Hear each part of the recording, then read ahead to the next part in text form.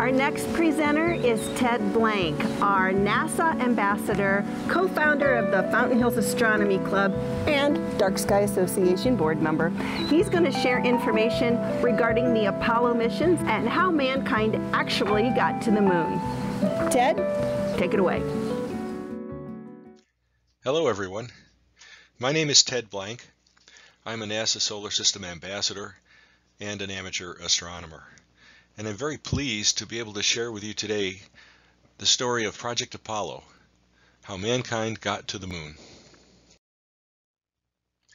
I want to express my great thanks to the many organizations and people who helped me accumulate the information that I present here.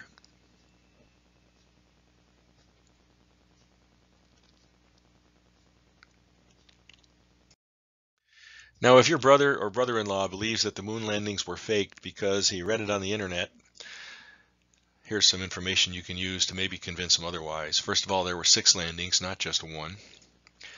The Russians certainly would have brought this up by now. And if we were going to fake it, why would we do it 6 times? Just fake it once and say we're there. And if you do the math, it turns out that it would actually have cost more to fake it than to actually do it. It's really hard for 400,000 people to keep a secret for 50 years, especially in Washington. And of course, the astronauts did leave these laser retroreflectors on the moon. You can see a picture of one here. When we fire a laser pulse at the moon, sure enough, the light bounces back off of these reflectors in exactly 2.5 seconds, just the amount of time it would take for light to travel to the moon and back. Hard to fake that. And in 2015, the Lunar Reconnaissance Orbiter, a spaceship orbiting the moon just 60 miles over the surface, took pictures of all of the Apollo hardware left on the moon, including the tracks and footprints of the astronauts. But if you don't believe me, then you just have to believe these guys, because they say we did it. The Mythbusters never lie. In 2008, they did a show called Mythbusters Tackle Moon Hoax Claims, and I think you'll find it very entertaining and convincing as well. 20 seconds and counting. So let's take a look at the Apollo 11 launch itself. T-minus 15 seconds. Guidance is internal. 12, 11, 10, 9. Ignition sequence start. 6, 5, 4, 3, 2, 1, 0. All engine running. Liftoff. We have a liftoff. 32 minutes past the hour. Liftoff on Apollo 11. Tower cleared. We got a roll program. Neil Armstrong reporting the roll and pitch program, which puts Apollo 11 on a proper heading.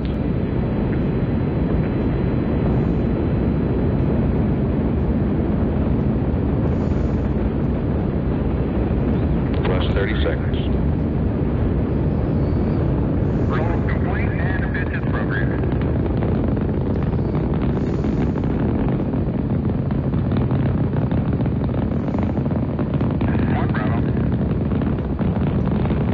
One Bravo is a abort control mode.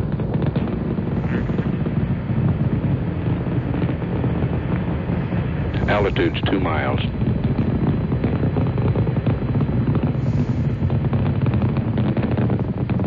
Houston, you're good at 1 minute. Downrange 1 mile, altitude 4 miles now. Velocity 2,195 feet per second.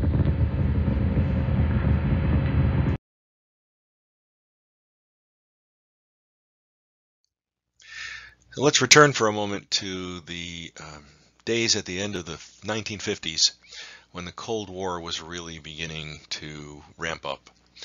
At the end of World War II, the United States was the only nuclear power, developing the atomic bomb and later the hydrogen bomb, but in 1952 Russia matches that with their own hydrogen bomb, and the Cold War balance of power is in full play. We each had ICBMs, or intercontinental ballistic missiles, aimed at each other over the North Pole. We had about 30 minutes of warning for that, and mutual annihilation being possible generated the political technique called mutual assured destruction. But But in 1957, Russia achieves orbital velocity with one of their ICBMs and uses that to launch Sputnik, the first object made by man to ever orbit the Earth. These are some pictures of several of the ICBMs developed by either the United States or Russia. And it was from this technology that we evolved into the technology that was able to take us to the moon. When President Kennedy was elected in 1960, the United States was busy attempting to place a man into orbit around Earth. We began that process by launching Alan Shepard into a suborbital flight in 1961, and soon after that, President Kennedy delivered a speech at Rice University in which he made the statement, "I believe that this nation should commit itself to achieving the goal before this decade is out of landing a man on the moon and returning him safely to the Earth." This triggered our race to the moon with the Russians. And soon after that, Gus Grissom achieved the second suborbital flight. Yuri Gagarin was the first person, a Russian, to orbit the Earth, and in 1962, John Glenn was the first American to orbit the Earth, and the race to the moon was on. America's journey into space began with the Mercury capsule. The Mercury capsule was a one-man capsule with life support systems in it, communications, the ability to steer itself in space with thrusters and retro rockets to slow down to return to Earth.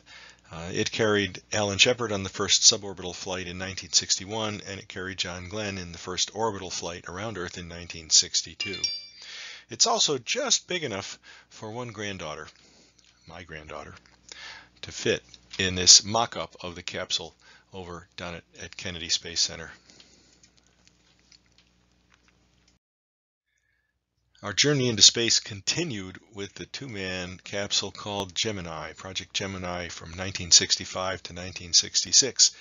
And the goals of Project Gemini were to extend the missions to make sure that people could survive in space for the 3 days that it would take to get to the moon and the 3 days it would take to get back, to practice spacewalks, and also to practice rendezvous and docking, where the spaceship would be asked to approach and dock with another spacecraft in orbit also around the Earth. The third and final stage of our journey to the moon was achieved using the Apollo capsule. This was the first three-man capsule, capable of keeping 3 men alive all the way to the moon, one person in orbit around the moon while 2 descended to the surface of the moon, and a 3-day journey back to Earth. Of course, during the construction and testing of the Apollo capsule in January of 1967, a terrible fire took the lives of 3 astronauts, Ed White, Gus Grissom, and Roger Chaffee, due to faulty construction inside the electrical wiring of the capsule. This occurred on the pad during a test. They were not in space. They were on Earth, sitting on top of a rocket being tested. It resulted in a complete delay in the program and a complete reworking of the internals of the Apollo command module, which very likely saved many more astronauts' lives due to the fact that the quality was greatly improved after this terrible tragedy. The first manned flight of the Apollo capsule was in 1968, and of course, in July of 1969, Apollo 11, the first moon landing, was achieved with an Apollo capsule. Neil Armstrong and Buzz Aldrin descending to the surface of the moon, with Mike Collins remaining aboard the command module in orbit around the moon. Aboard the Apollo 11 lunar module was a negative containing a photograph of the signatures of many of the 400,000 people who worked on the Apollo program over its lifetime. Their signatures remain on the moon. They were placed there on the surface of the moon by the Apollo astronauts as they left the lunar module. Here you can see just a few of those 400,000 people manning the consoles in the firing room 2 for the monitoring of the launch and ascent of Apollo 12 from Earth into orbit around Earth and then on its way to the moon.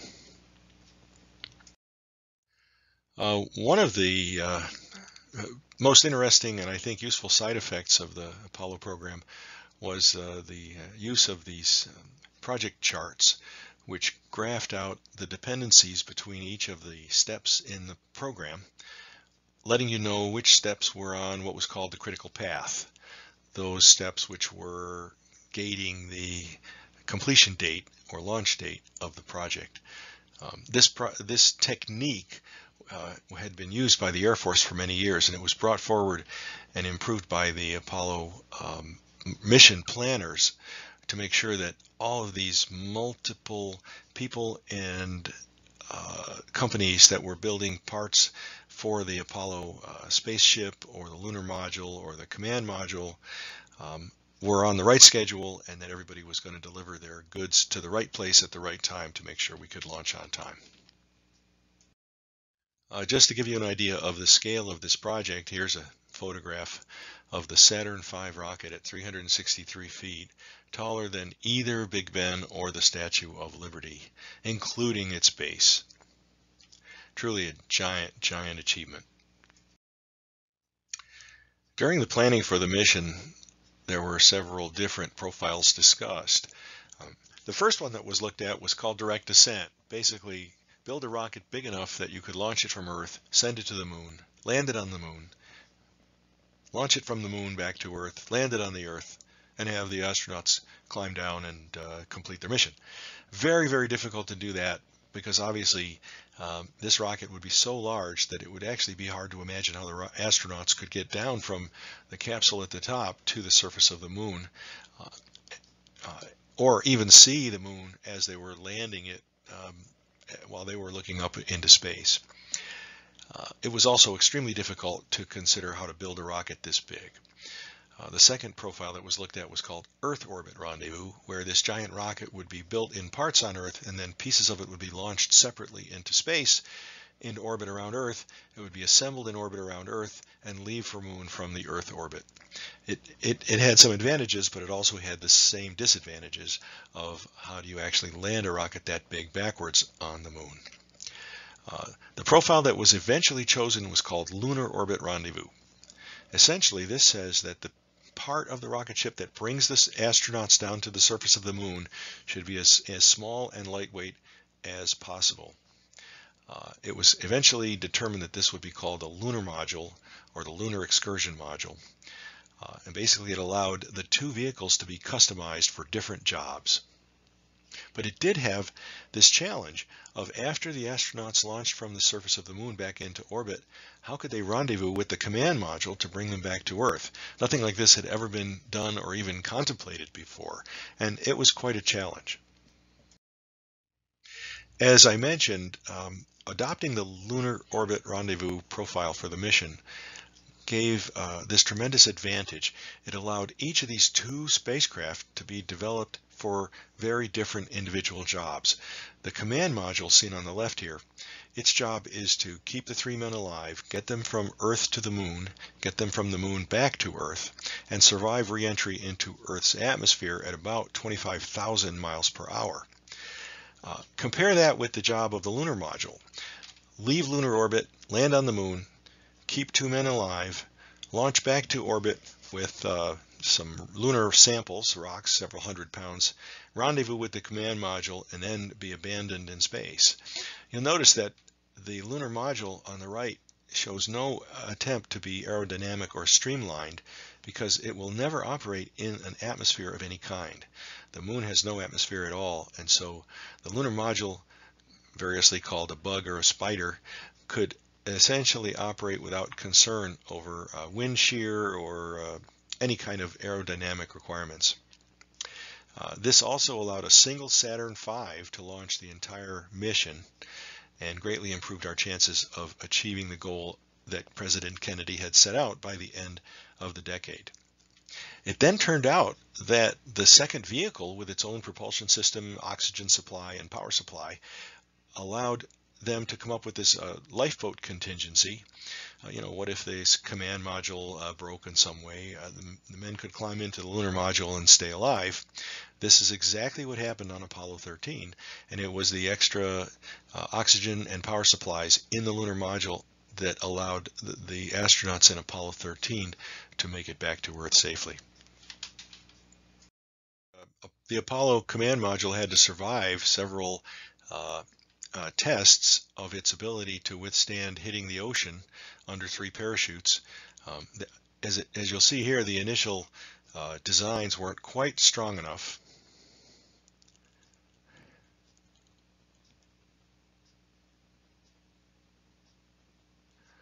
This would have been a terrible way to return to Earth after surviving the trip all the way back from the moon. So a redesign definitely was required. The Saturn V rocket consisted of 3 stages. The first stage was a fairly traditional stage with 5 giant rocket engines that burned a mixture of kerosene and liquid oxygen. The second and third stages were called cryogenic stages because they burned a combination of liquid hydrogen and liquid oxygen. Much more difficult to manage, but gives you much more thrust per pound of fuel. So the second and third stages were the first engines that were capable of being restarted in space in the space program.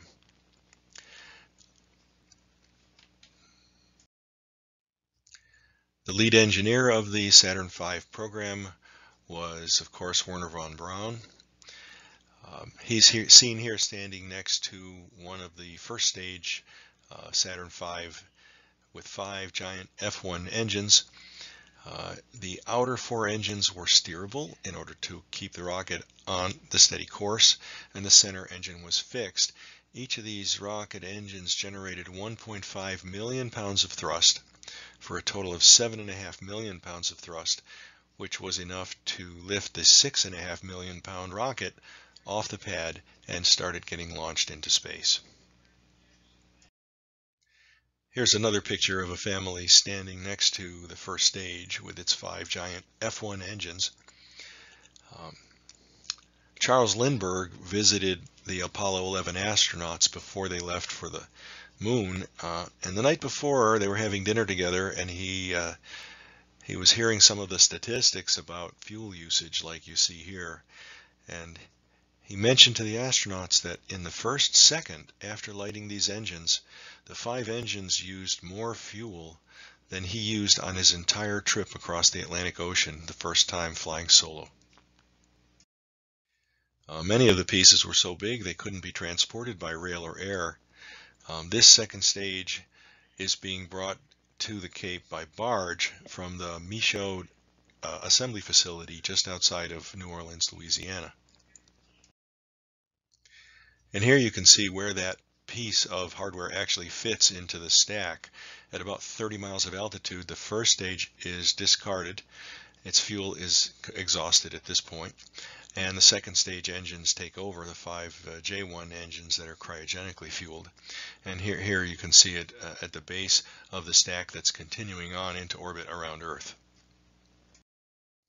This is an actual movie of the second stage being ejected from the third stage. You can see the small motors firing to pull the 2 apart,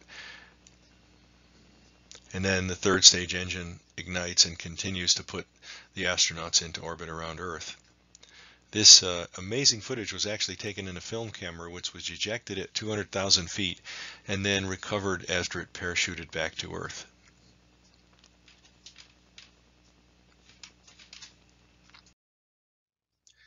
Upon leaving Earth orbit, this is the configuration that we had. The third stage engine is restartable, and it restarts and sends the spacecraft from Earth orbit on its way to the moon. The lunar module is stored inside the nose of the rocket here. The astronauts are up here at the end inside the command module. The 3 astronauts are inside this part here. This part here is called the service module. It contains another restartable rocket engine, fuel, oxygen supplies, fuel cells, everything that the astronauts needed to survive all that time in space. And it stays attached to the command module all the way to the moon during the entire orbital period around the moon and all the way back home. It's only jettisoned from the command module just before they re-enter Earth's atmosphere. These are the 3 rocket engines that actually went to the moon. The service propulsion system here on the left was attached to the service module, and it was used to slow down when they reached the moon to be captured into lunar orbit and to speed up to leave the moon's orbit to head back to Earth. The lunar module descent system was the rocket engine that was in the bottom of the lunar module that was used to land on the moon, and then this tiny engine here, the lunar module ascent propulsion system, was used to actually bring the astronauts back up off the surface of the moon and rendezvous with the command module so they could transfer into the command module and come back to Earth. This engine could not be tested before it was actually flown because the propellants were so corrosive that the lifetime of this engine was measured in just weeks after it had been fired. Therefore, it had to be built to the highest specifications and have the fewest possible moving parts. So it really only had 4 moving parts, 2 valves for fuel and oxidizer and 2 backup valves to do the same thing, and it could be operated electrically or manually. All the astronauts had to do was open those valves. The 2 fuel components would mix, ignite by themselves, and launch the spacecraft into orbit around the moon. Once the astronauts fired the 3rd stage rocket engine again to get themselves out of Earth orbit on a trajectory to the moon, which you can see here, they actually had to launch themselves aiming at a place in space where the moon was going to be in 3 days when they got there. Once they were safely on their way to the moon, they had 3 days, and so what they did was separate from the 3rd stage, uncover the lunar module, turn around, come back, dock with the lunar module, and then extract the lunar module from the 3rd stage where it had been safely stored during launch and lunar orbit insertion.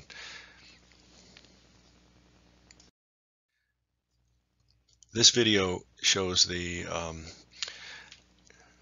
workmen at Grumman Aerospace stacking the lunar module, the service module lunar adapter, and the command module getting ready for launch. The lunar module's inside, they're lowering that careful protective cone over it, and now the command module and the service module will be lowered on top of that, getting the whole stack ready to launch into space.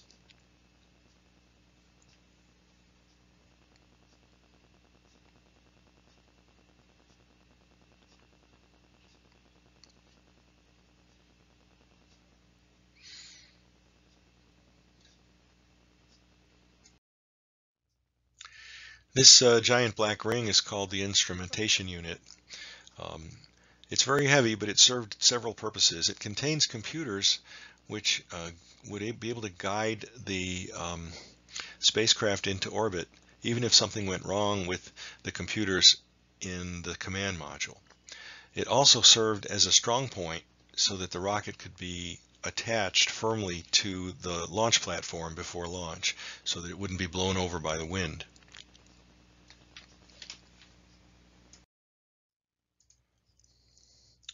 The lunar module and the command module were held together by this device called a docking probe. You can see it right here. It's got 2 components, and when the 2 spacecraft approached each other, the probe would enter here, and this part would latch on to the inner part of the probe of the docking cone up here and pull the 2 spacecraft tightly together to make an airtight seal so that the astronauts could then climb through this tunnel back and forth between the command module and the lunar module. Unfortunately, this device fills up the entire tunnel, but it was designed so that after it was used, different latches would hold the spacecraft together, and then this device could be disassembled and removed from the tunnel so the astronauts could actually get past it and go back and forth between the 2. And here you see the configuration after docking and lunar module extraction. The command module here is attached to the lunar module here by the docking collar and the docking latches. The docking cone has been, the docking adapter mechanism has been removed, and the astronauts can now move back and forth through the tunnel between these two areas of the spacecraft. You can see here there were several phases to this mission. There was the initial insertion into Earth orbit here, giving them some time to check out all the systems. After several orbits, they would launch to the moon by relighting the third stage, and they would of course launch to the place where the moon was going to be in several days. On the back of the moon, they would fire the service propulsion system engine to slow down enough so that the moon would capture them into orbit. There was one burn that would slow them down like this, and then a second burn to circularize the orbit. So they would stay in orbit about 60 miles above the moon. Then at some point when they were ready, two astronauts would enter the lunar module, and they would descend to the surface of the moon, touch down, and perform their mission there. At the end of their mission, they would launch back into orbit and orbit the moon several times, at which time they rendezvous with the command module.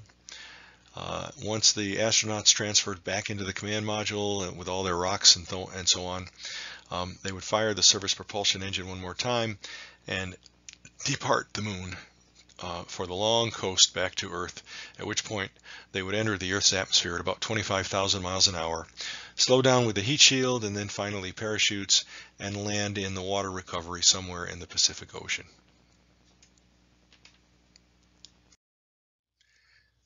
When you're floating in space, it's obviously very difficult to know in which direction to fire a rocket engine to either speed up or slow down.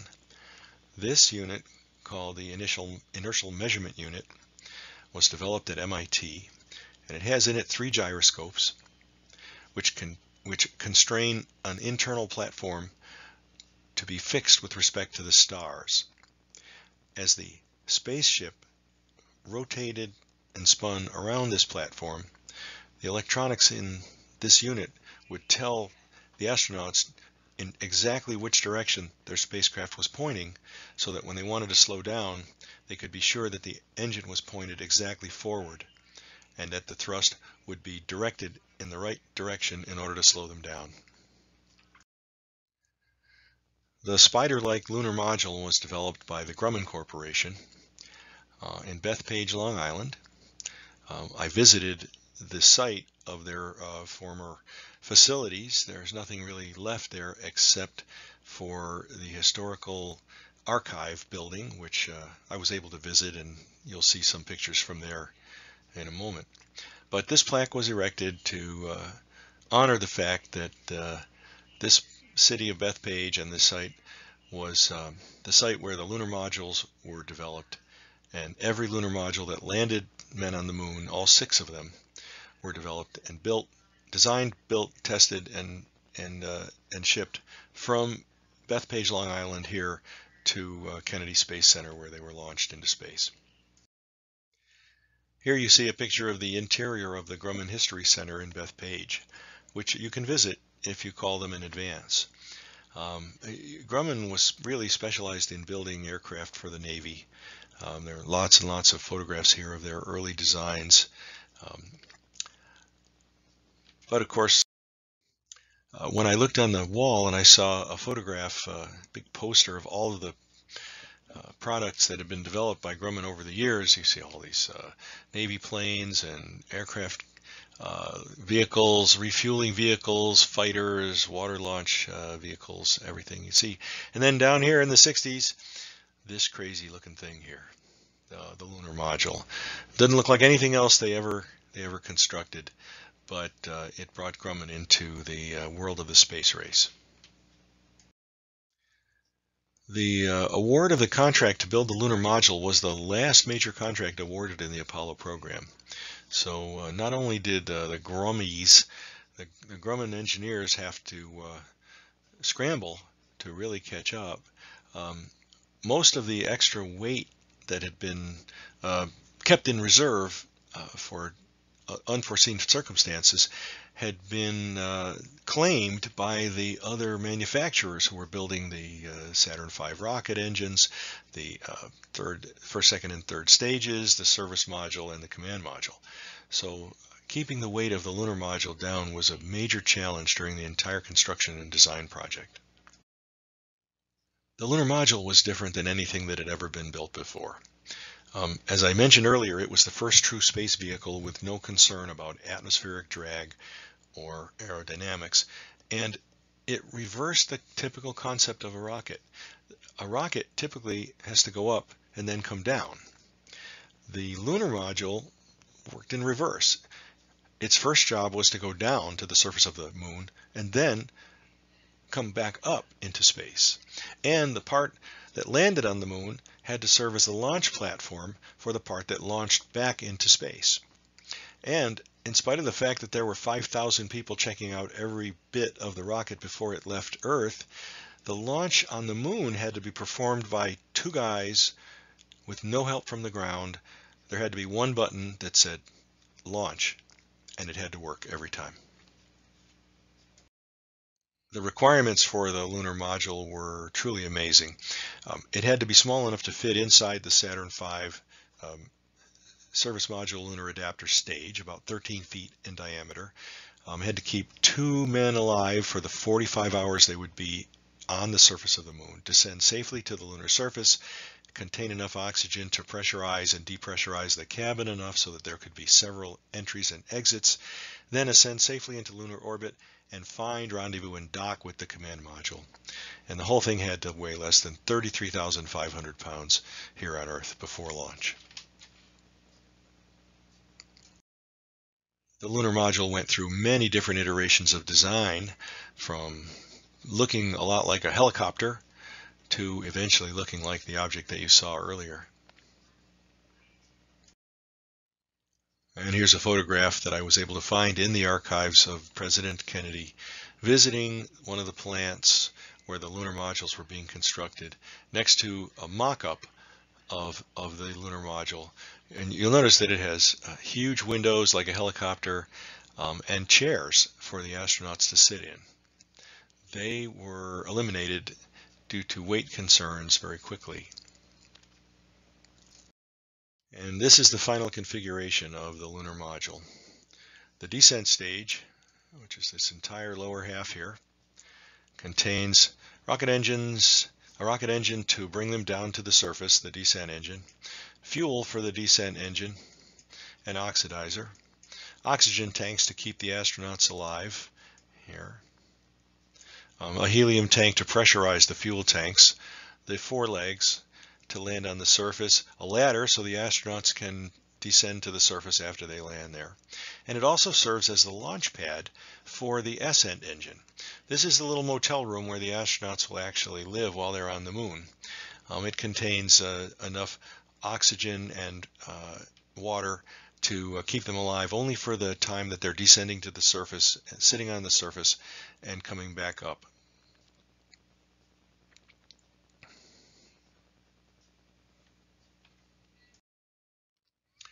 Every part of the lunar module was constructed by engineers and craftsmen with decades of experience. Every part had to be configured perfectly. Nothing could be drilled twice. Weight was a huge problem. Configuration, control, and cleanliness were critically important.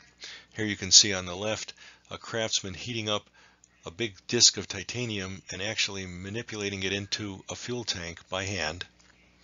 This was the only way that most of this material could be actually constructed back in the 60s.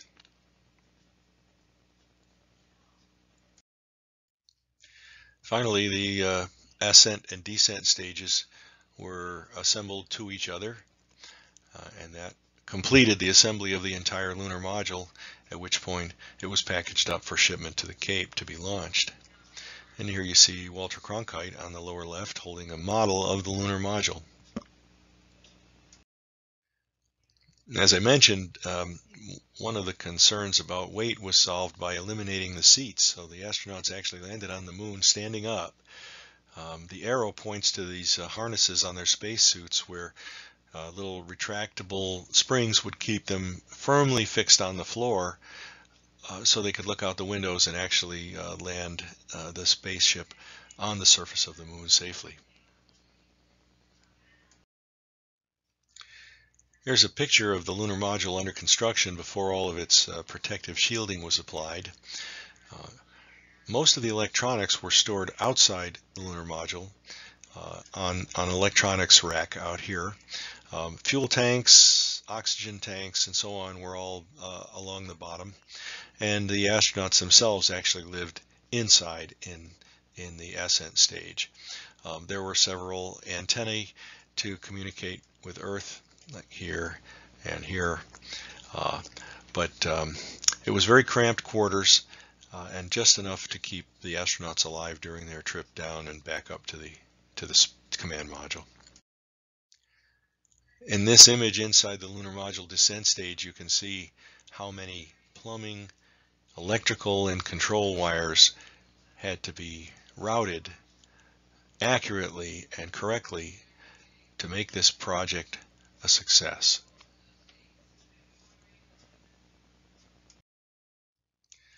When I visited the Cradle of Aviation Museum on Long Island, where the lunar module from Apollo 18 that did not launch is displayed, I met this gentleman, Tony Leone, a retired Grumman engineer, who told me that some of his parts went to the moon. He actually designed several of the coolant pipes that were carried coolant from one place in the lunar module to another. And I asked him, if it was scary or worrisome. He said, no, I was young and I thought I could do anything. They told me to design some parts, so I did. When I went down into the basement of the Grumman History Museum, they had a whole collection of spare parts, and one of the spare parts was the lunar module alignment optical telescope that was used to obtain the star positions to calibrate the inertial measurement unit.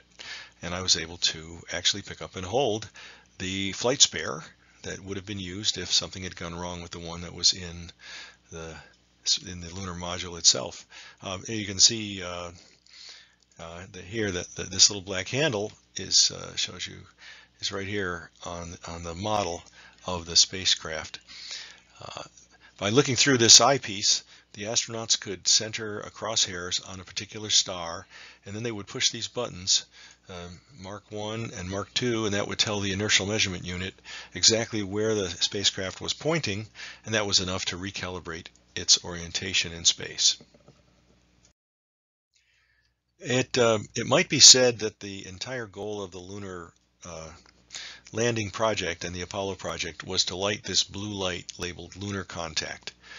When one of the legs of the lunar module touched the surface of the moon, this light would come on, and that was a signal for the astronauts to shut off the engine so that the engine bell would not get so close to the surface or even contact the surface that there would be back pressure built up in it and it could possibly blow up. So when this light went on, you'll hear the lunar module pilot, in this case Buzz Aldrin, say to Neil Armstrong, engine stop, contact light, engine stop, and then they'll drop the last 4, 5, 6 feet to the moon for a successful soft landing. I wanted to talk a bit also about the Apollo guidance computers. There were 2 identical computers, one in the command module and one in this lunar module. Each of them was accessed by the astronauts through a display keyboard unit. You can see an example of that down here in the lower right. The programs were stored not on disk drives because they really hadn't been invented yet, but on these wire ropes. And these wire ropes were passed either through or around these tiny cores of magnetic ferrite iron. A wire that passed through the core was a 1, and a wire that passed around the core was a 0. And the computer could read its programs from these long wires through an interface to this box containing these programs. But the programs themselves had to be actually physically sewn into these wires by, I guess what you would call not programmers, but essentially people who spent their day sewing other products like spacesuits. As you'll see in the next slide, after the programs were written, these women sewed these tiny wires back and forth through these little metal cores, carefully following the instructions generated by the programmers. As a result, the programs could not be changed very easily once they were sewn into these ropes, as they called them. So the programmers had to do all of their testing, and then once they finished their testing and sent their programs off to be loaded into these rope cores, there was really no way to change them at all. So the pressure was really on the programmers to make no mistakes at all. Each computer had about 4,000 words of memory when it was originally designed.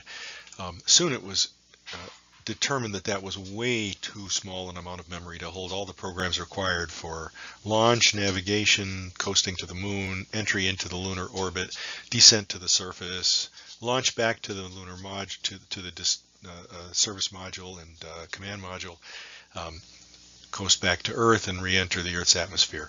All those needed separate programs. So eventually 36,000 words of storage were available. Some of them were permanent. In other words, they were non-volatile. If the power went off, they would stay, they would retain their values. And others were volatile. If the power went off, in that case, they would be reset to zeros. Interestingly, in the original Apollo statement of work, the word software does not even appear. There was no concept that digital computers would be operating the spacecraft and calculating its navigational directions. Eventually, over 400 people were employed writing this code and testing it and then implementing it into the rope cores and eventually into the command module and the service module. This is one of the few videos I ever found of an astronaut actually operating the DSKY, or display keyboard unit, that allowed them to interface with the computers. The ground support people would radio up to them information about the exact position of the spacecraft, and they would be able to enter that on the keyboard and tell the computer exactly where they were, so that the computer, in conjunction with that inertial measurement unit, would be able to direct them for the next phase of their mission.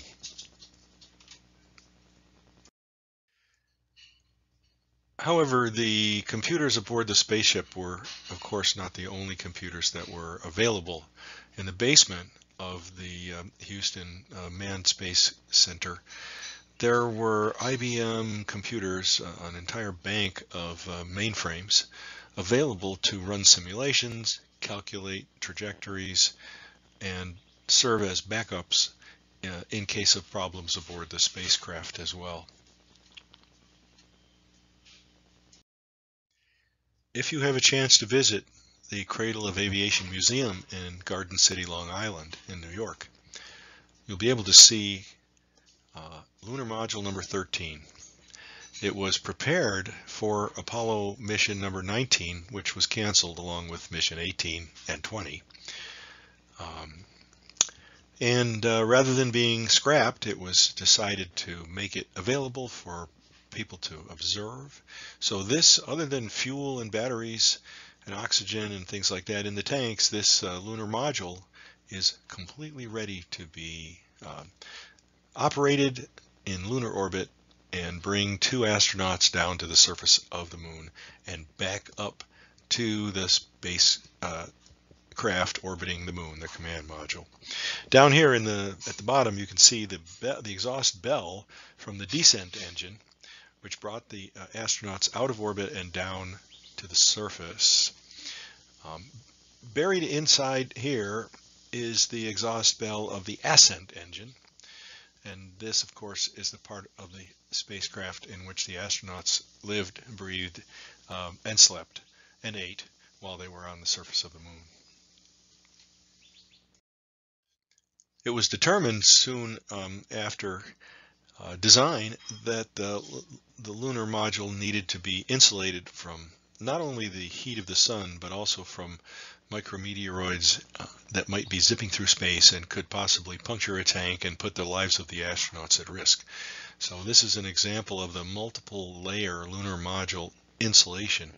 There are layers of Kapton, layers of gold foil, mylar with gold evaporated onto it, and so on. So all of this would be able to stop the heat of the sun and a certain number of micrometeoroid strikes that might have aborted the mission and endangered the lives of the astronauts. Many, many thousands of people worked on the lunar module, not all of them at Grumman, but at multiple contractors who supplied parts and subsystems for the mission as well. Many of them signed a poster that was circulated around to all the subcontractors and the Grumman locations, and a copy of this was, of course, left on the moon. When I was able to visit the Grumman History Museum in Bethpage, Long Island, I went down into the basement, and lo and behold, all of the original blueprints for building your own lunar module are available down here. You can see I just opened one box. I have no idea what parts of the lunar module would have been able to be built from these blueprints, but they're all hand-drawn, kept in these boxes, and it looks to me like there might be just a subset of the requirements of building the entire lunar module, but you can see my sunburned Arizona feet absorbing this incredible view of the original blueprints that allowed them to build these lunar modules. In the Grumman History Museum, you can also see examples of parts of the lunar module. In this case, we have the crushable shock absorber in the upper left. These shock absorbers were built into the legs of the lunar module, and the idea was that these were one-time use shock absorbers. They would start out tall like this, and as the lunar module landed on the ground, they would crush down and absorb the shock, and because they only needed to be used once, so they were one-time use crushable shock absorbers. And they would absorb the shock, and it turned out that Neil Armstrong landed the lunar module so softly on the surface that these shock absorbers were hardly crushed at all, meaning that it required quite a jump from the bottom step of the ladder down to the surface of the moon, because the lunar module was a bit farther from the surface than it was thought to be, based upon the ability of these lunar module crushable shock absorbers to collapse to a certain degree. When the design of the lunar module landing pads was considered, no one really knew if the dust on the moon was so thick that the lunar module might land and then simply sink out of sight in some huge amount of dust. And there were scientists who predicted that this might be the case. So the lunar module landing pads were made oversized for the first couple of missions just to make sure that did not happen. And you can see here a picture in the upper right of me holding an example of one of the lunar module landing pads at the Grumman History Museum. Enormous things. Of course, they were able to cut these down to smaller size and save some weight on later missions when it was determined that we would not, the moon was not covered with a layer of dust so thick that the lunar module would just sink out of sight with the astronauts aboard. When the ascent stage was instructed to fire its engine and take the astronauts off the moon and back into orbit, all of the connections between the ascent stage and the descent stage had to be severed at that same instant. There were explosive guillotine devices that would cut all the tubes, but all of the electric connections went through this connector, and this was an explosive connector. When the proper signal was given through this little connector here, explosive charges inside of this connector would fire and sever all of these wires that had been connecting the ascent stage to the descent stage and allow the astronauts to take off safely into space. Here you can see the lunar module ascent and descent stages arriving at Kennedy Space Center for checkout, having been carried in on the giant Guppy spacecraft, one of the largest cargo carrying spacecrafts in the world. I mean, aircraft in the world. So the Apollo missions followed a set timeline, and each mission attempted to do things that hadn't been done before in order to make sure that all the procedures for the final landing on the moon would work. Apollo 8 was the first mission to actually reach the moon and go into orbit around the moon. Because there was no lunar module available, the testing had taken too long and the lunar module was not ready. Apollo 8 didn't carry a lunar module at all, but they did manage to test the procedures for getting to the moon and going into orbit around the moon in the command module. So in December 1968, this was the first manned orbits of the moon. They orbited the moon 10 times, our first human view of the far side of the moon. During this mission, Bill Anders took the famous Earthrise photo that you see here on the right, which Carl Sagan made famous with his book, The Pale Blue Dot. And of course, you might remember that the astronauts read from Genesis on Christmas Eve in an attempt to basically tie together, the three main religions on Earth, generating some controversy, but I thought appropriately connecting all of us together on that little tiny blue dot. By the time Apollo 9 was ready to launch, the first lunar module was in fact ready, and so in March 69, Apollo 9 launched into Earth orbit and practiced all the procedures for getting the lunar module out of the third stage, docking with it, undocking with it, testing its engines, its computers, and so on. All the tests were successful, and the lunar module was ready to bring people to the moon. Apollo 10 was the last mission before actually landing on the moon.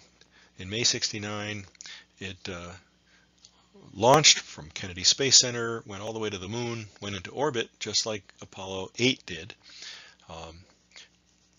Detached the lunar module with 2 astronauts on board, descended to 10 miles above the surface, almost to the point of landing, but not quite, checked out the Apollo 11 proposed landing site, and then jettisoned the descent stage, fired the SN engine, climbed back up into orbit, rendezvous with the command module, basically to test every phase of the mission except landing on the moon. And here is an example of Buzz Aldrin actually going into the lunar module to check it out before separating.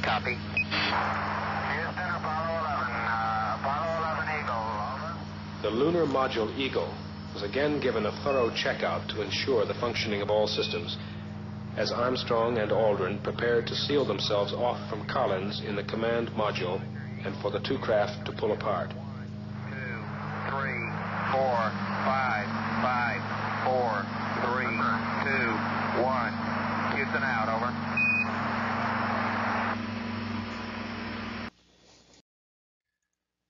So Apollo 11 has now arrived in orbit around the moon, and here we see a video of the lunar module separating from the command module with Neil Armstrong and Buzz Aldrin aboard and getting ready to begin its descent to the moon.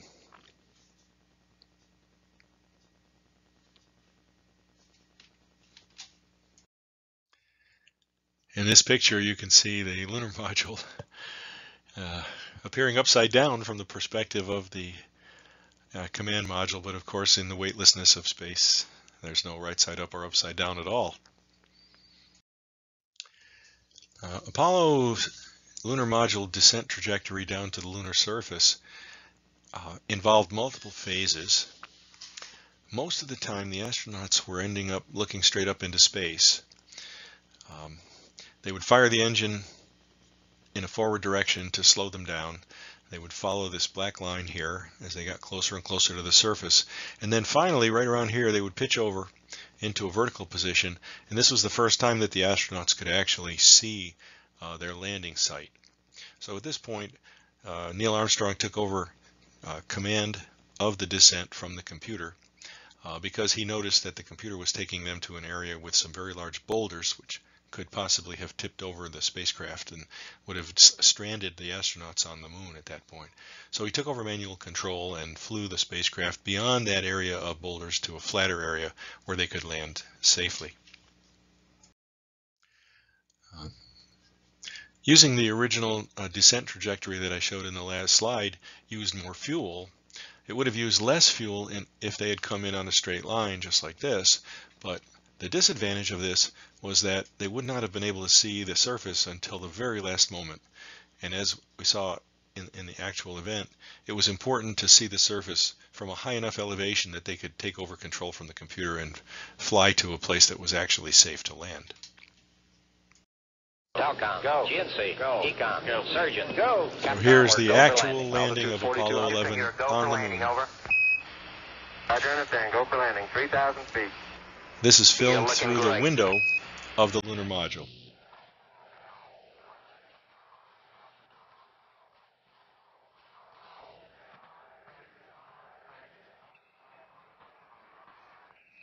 Degrees. Still looking very good. Here go. Time alarm. 1201.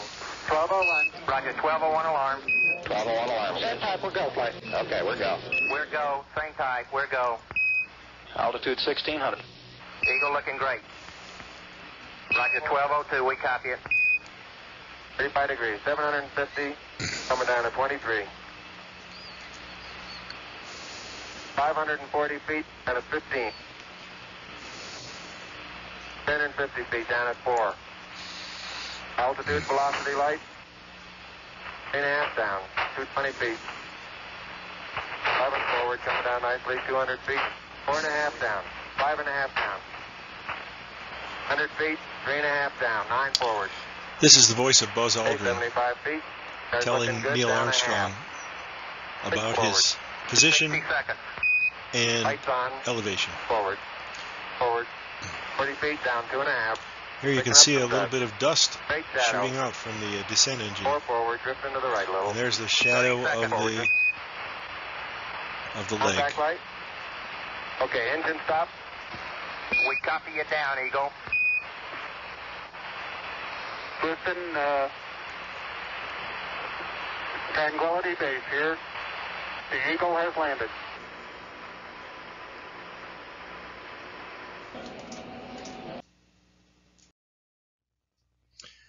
And here in this video you can see Neil Armstrong heading down the ladder to be the first human on the moon.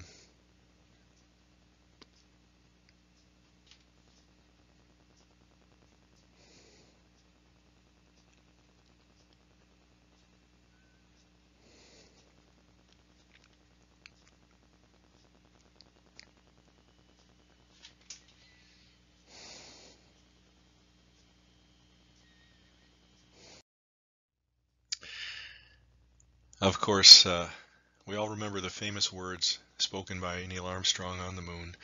One small step for a man, one giant leap for mankind. And here's Walter Cronkite gazing at the Daily News front page, man lands on the moon. Here's a photo of Buzz Aldrin preparing to back out of the lunar module hatch, climb down the same ladder and join Neil Armstrong on the surface of the moon. Apollo 11, along with all of the other Apollo missions, not only collected rocks and samples and observed the geology of the moon, but also left scientific instruments on the moon.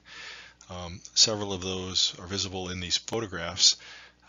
There was a surface science package, magnetometers, and in particular a seismometer to measure moonquakes, which were very successful and operated in each case for several months. Up in orbit around the moon, Mike Collins in the command module was not idle. He was busy taking photographs of the moon and collecting scientific data, not only to observe potential future landing sites for the upcoming missions, but also to simply do science on the surface of the moon. This is one of my favorite photos that he took, in which you can see in this case, you got these giant mountain ranges casting these long shadows across the surface of the moon based upon the low sun angle at this particular time. On later missions, General Motors and Boeing together developed the Lunar Roving Vehicle, LRV, a battery-powered car that allowed the astronauts to greatly increase the range that they could use to explore around the lunar module.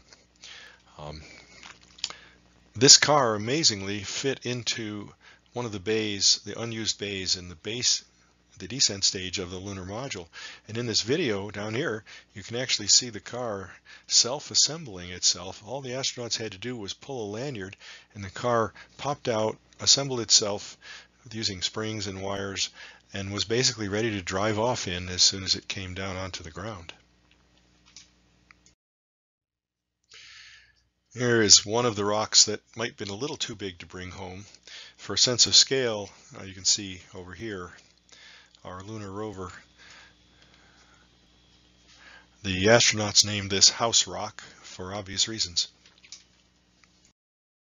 After the astronauts left the surface of the moon, they had to re-rendezvous, of course, with the command module that had been staying in orbit about 60 miles above the surface of the moon. So here's a video taken from the command module, and here you can see the lunar module approaching, coming up from the surface. And this is the lunar orbit rendezvous that was so concerning to scientists when the early mission planning was going on. They thought, how could this tiny craft ever launch from the moon and re-rendezvous with the command module in order to safely come back to Earth? Well, they figured it out, and it worked every time.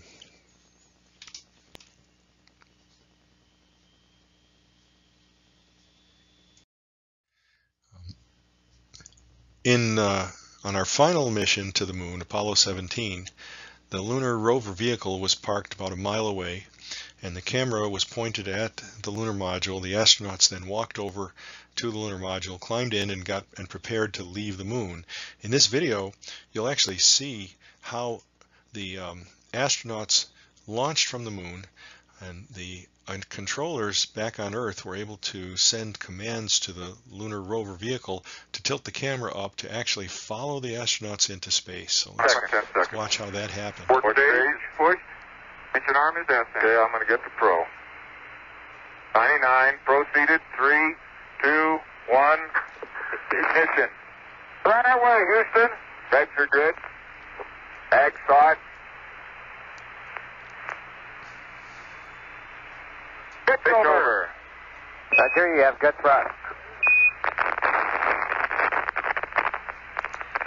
Remember, the engine that brought them up off the surface 308 your number. had never been able to be tested. It was the first time it had ever fired. We've lost data right now, but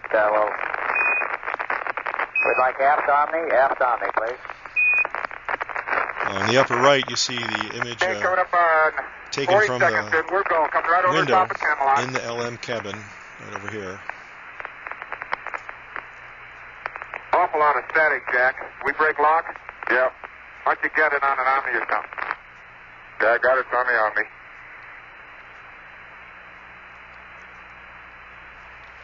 See if you can get combat. Hello, Houston. How do you read? Roger, Challenger, you're loud and clear. Both systems look good. You're right on the line. Should be about 145 and minus 47. See if we can get calm. I will.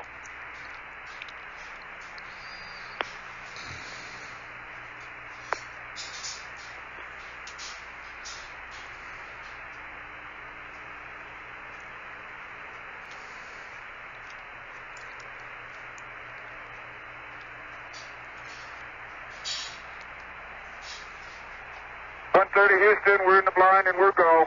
Roger, we'd like the Ags to auto. Okay, I got good luck. No. Trying to hold. Now the lunar rover camera has now been panned back down to the surface, And here you can see the descent stage. Challenger, That served go as at the, 2 minutes. We'd like egg smoke control auto. Over. it served as the launch platform for the ascent stage that took them into space. Okay, you watch the table, Gino. I'm watching it. Just get calm if you can.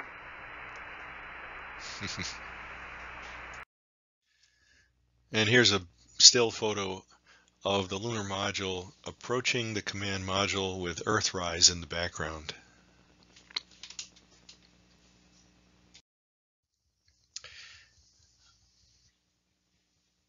Lunar orbit rendezvous having been completed successfully, the lunar module now approaches the command module, spins around, and prepares itself for docking with the command module so the two astronauts can return to the command module with their important cargo of samples of rocks from the moon.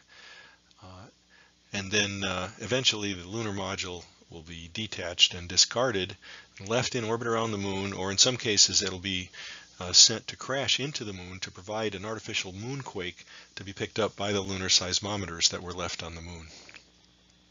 And here's an image of the actual docking.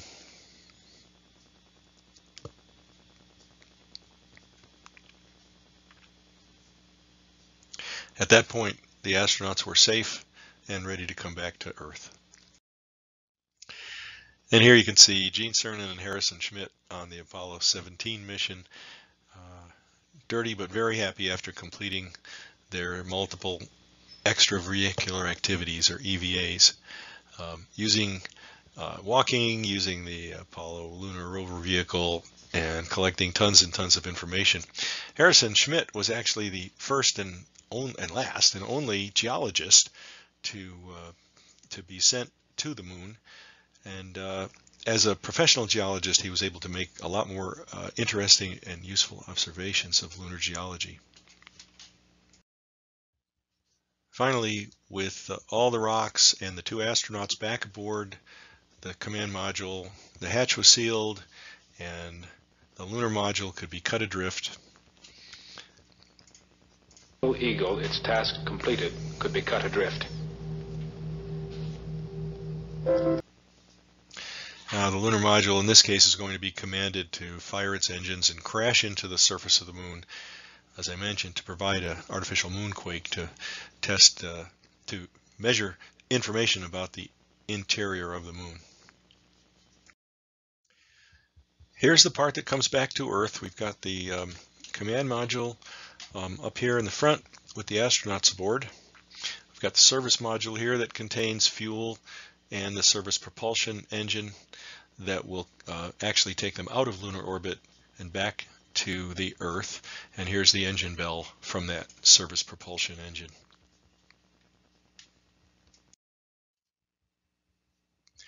As we approach the Earth, the service module is jettisoned, and this is the only part that actually returns into the Earth's atmosphere. This blunt end here is, of course, the heat shield that protects the astronauts from the heat of re-entry as they enter Earth's atmosphere at about 25,000 miles an hour. Re-entry is a critical phase, and it has to be done at an angle that is exactly right. If they come in at too steep an angle, they'll slow down too fast and burn up. If they come in at too shallow an angle, they'll skip off the Earth's atmosphere and be unable to return to the planet Earth at all. That entry angle was about 1 degree wide, and so there was a lot of concern to make sure that they were on the right track when they came back towards Earth's atmosphere, to make sure that they would enter at exactly the right angle. Once the spacecraft had slowed down enough, the parachutes opened and the astronauts headed down to the ocean for hopefully soft landing on the water. Although there was a big splash, the command modules all survived this impact based upon their being strengthened after those tests that we saw earlier, where they did not survive the impact with the water. The astronauts were lifted out of the command module from a Navy chopper after donning some biological isolation garments, there was some concern over whether there might be germs on the moon that would be detrimental to humankind. So the astronauts donned these garments and face masks. They were carried back to the USS Hornet, in this case on Apollo 11, after this flotation collar was applied to the spacecraft to keep it upright. They were brought back to the USS Hornet. They were quickly brought to the deck and then placed into this isolation trailer to make sure that they would be in quarantine for several weeks, to make sure that they hadn't picked up any moon germs that might contaminate Earth. Of course, it was impossible to avoid that. If they had brought back any moon germs, everybody on the ship and the President Nixon would have all been exposed to those germs anyway. But it was the best we could do at the time.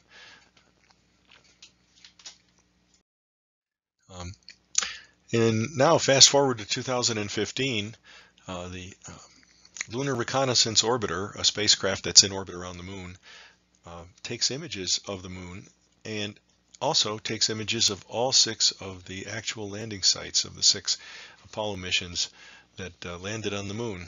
You can see in this still photo from about 60 miles altitude the Eagle descent stage for Apollo 11, the tracks of Neil Armstrong walking over to this little west crater, and the various equipment that they dumped out before taking off back to Earth. So this is how mankind actually did get to the moon. A combination of all of these things: John F. Kennedy's vision and imagination, the 400,000 people who were totally committed to this success, the brave astronauts, the incredible engineers and craftsmen who built the spacecraft and the computers, some new technology that we still benefit today, lots of redundancy at every possible level to make sure that there were always backups for every backup, good project management, the U.S. taxpayer, and not a small amount of luck. So I'll close with the images of the astronauts from all 7 Apollo missions that went to the moon. Of course, 6 of them actually landed on the moon. The Apollo 13 astronauts had that terrible explosion on the way to the moon, and using the lunar module as a lifeboat were able to survive long enough to get back to Earth and just barely survive their trip, but they made it home alive. So we didn't lose any astronauts in space on any of these missions. All the way through Apollo 17, the last mission that was actually sent to the moon. So thank you very much for watching, and I appreciate your attention. Many thanks to our Galaxy sponsor, Toll Brothers.